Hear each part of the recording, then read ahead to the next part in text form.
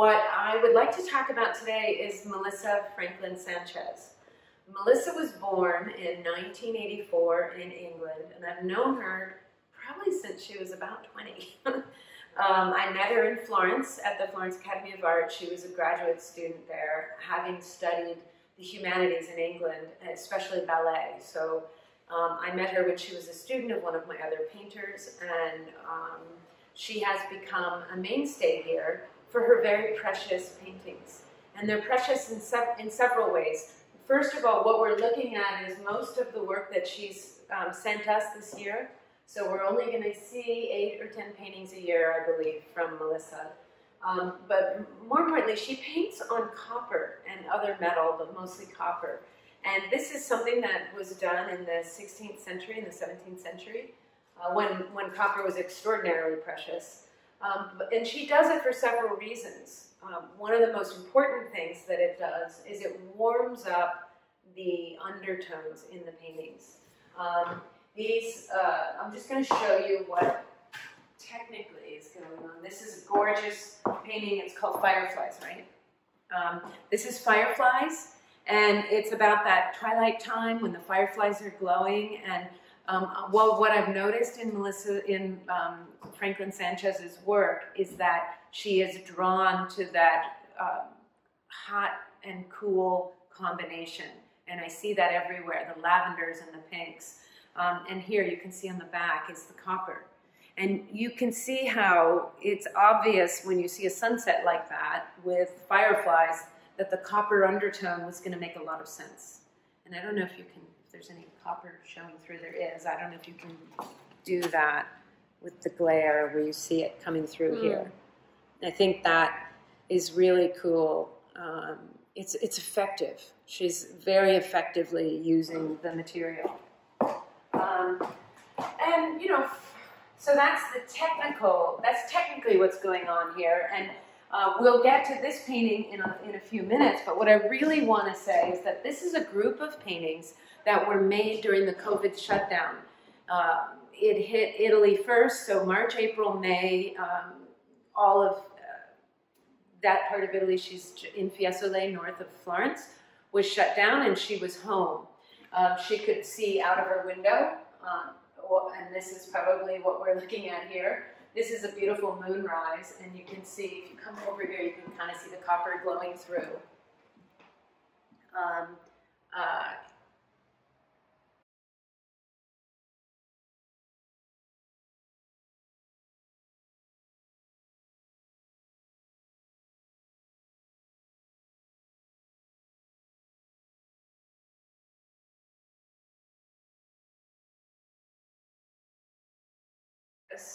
And here is her son, it looks like to me, Raphael, looking out the window.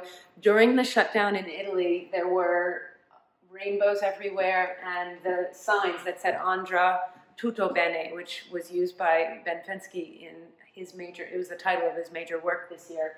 And the children were inside with her. This is a very masterful painting, which we are going to talk about towards the end. This one? If you look closer. If you look closer, there's a lot of layers to this painting. It is absolutely gorgeous. The children were in shutdown with her, and luckily they were quiet while she painted.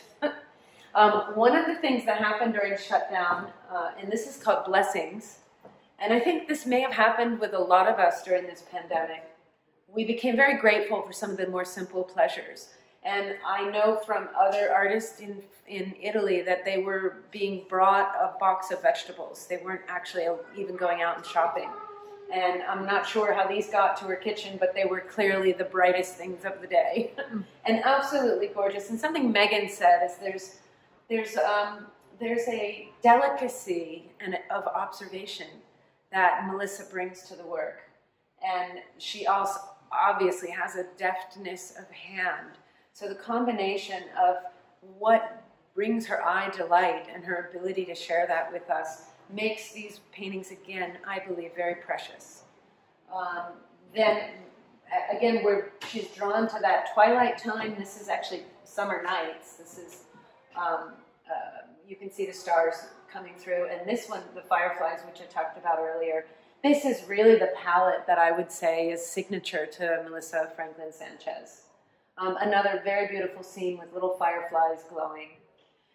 And then you've got this painting, which is called Live. Mm-hmm. And this relates back to this painting. I think another theme during the COVID shutdown with a lot of my painters was that they were hemmed in. They weren't allowed to travel. They weren't allowed to go about their normal business. And what I discovered is some of them made some changes in the way they were making paintings. They experimented. And I would say this is one of the most interesting results of the COVID shutdown. What Melissa did here is she put a mirror at the end of the room, and we have a silhouette of her painting, which is very beautiful. That's the focal point here. You also see her ballet shoes, another element from her life. This is a palette that's hanging. And then the rest of the room kind of melts away. But interestingly, she painted in these bubbles as if it was a dream. And then she leaves the raw copper with a little bit of elements of the interior still indicated with a slight drawing. And I think this is a fabulous painting. There's so much room for my imagination to meet her very delicate sensibility. And I find this incredible. And what I want to then swap you from this view, she's got a big light behind her, and that's the window that this Live, her son, is looking out. Oh, actually, that's probably their daughter. Yeah, looks like Iris. That's Iris. I'm sorry. I can't believe that she's gotten so big. I haven't seen her in a year and a half. Yeah. Anyhow, I love the idea of these bubbles linking up with these bubbles. And I'm not sure if she intended that. I have chills right now. But I think that is a beautiful combination of the interior life of an artist doing a self-portrait and then the expansion of life. And that's what she calls it, live. You know, with the bubbles passing out the window. It's very dreamlike and absolutely gorgeous. And the desire, when you're so well trained and classically trained, the desire would be to paint dot every I and cross every T in describing everything. And she's held herself back from that, which gives it even more life and air. So I would say that we've seen a big and interesting turn and step forward with the work of Melissa Franklin Sanchez, just in these smaller works. But when we get to this painting, and this is called If You Look Closer, I think that this is a very masterful interior. Actually, Melissa wrote to us, I'm going to have to grab my glasses, hold on one sec. During our preparation for this show, which we put on the calendar back in April when we canceled the show that was supposed to be for April, we moved it to October. And we asked a few select artists to tell us, to paint, to show us what they're painting while they're shut down, and to write to us and tell us what was going on in their hearts and in their heads. And this painting was the major work that Melissa was working on during the shutdown. And she has some amazing comments here. I just want to see. The thing that's most interesting to me is she's got her two children, here under the table. But frankly, from an art perspective, the negative space is what I'm drawn to. I am drawn to all the different colors she sees in that white wall. I'm drawn to all of the varied color and light that's on the floor here. She's got some very subtle hints that this is somewhat of a mystical setting. She's got little dashes of light here. She says, are they dust particles, or are they fireflies, or is it magic fairy dust coming from the dreams of the children who are playing in their own private world under there? She has a landscape from one of her favorite places in the world on the table here. And this, she said, it's not a visual memory when she looks at that. She actually smells the sea air when she sees that picture.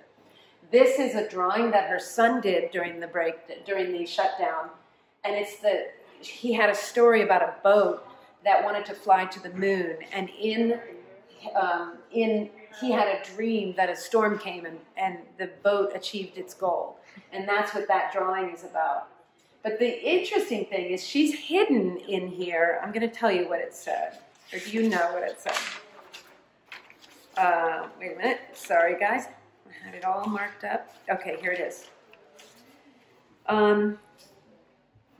Etched into the copper on this painting is a secret message written in reverse that can be read with a mirror. It reads, "What do you see? And is it magic?" And those, I actually found them. You'll have to come to the gallery to look for them. I found them today when a client came in who loves Melissa's work, and I read this to her, and then we found the etchings. And they're actually, I'll give you a hint, they're not in the same place. So you can come in and find what do you see, ... and somewhere else in the painting, is it magic? And I want to close, this is an absolutely beautiful, not only are the colors and the design, I mean, I was going to say something about the design, the negative space, all the different planes, the fact that she's got a candle lit, and this is a religious icon, but it's just kind of left very, very subtly indicated. It's not defined. There's a key on the floor here. There's a marble.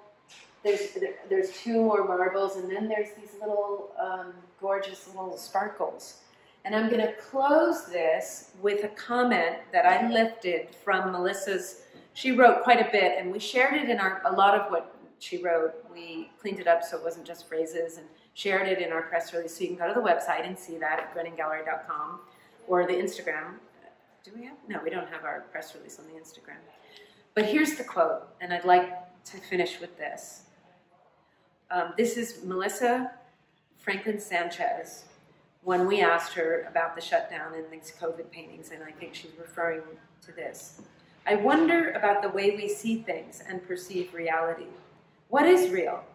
Is it what you see? Is it what you feel? Or is it what you remember or what you believe? Is it magical or just a deep understanding or connection with something, someplace, or someone?" And I just love the mystery in that. And I love the way that Melissa has used her materials to visually demonstrate and ask these questions. And I invite you to come see these paintings because they are delicious and precious. And I guess that's it.